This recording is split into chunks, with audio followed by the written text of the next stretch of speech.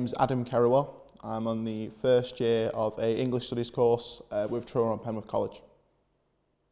Coming from Manchester with, like, no money, and it sounds cliche, but it's a fact. Like, with no money, no opportunity, nothing, literally nothing except a council house. And I know it sounds like really corny, but that's the fact of the matter. That's what it was.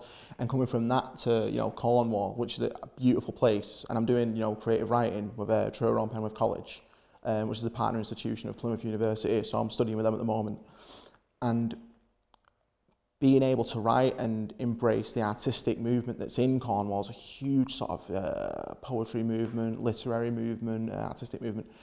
And being a part of that is it's a huge thing, because now I get to put my work out there, like with the Shine project. I initially entered it just to get my work out there. I thought, I've got no deep, meaningful experience. Like, I'm just going to, get my work out there because I want to be a successful writer.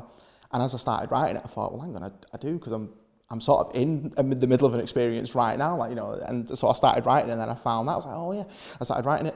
But it means so much. It means sort of opportunity for me to get my work out, to sort of start building, I don't want to use too grand a term, but I guess a legacy, because that's, for a writer, that's really important. You want to get your work out there.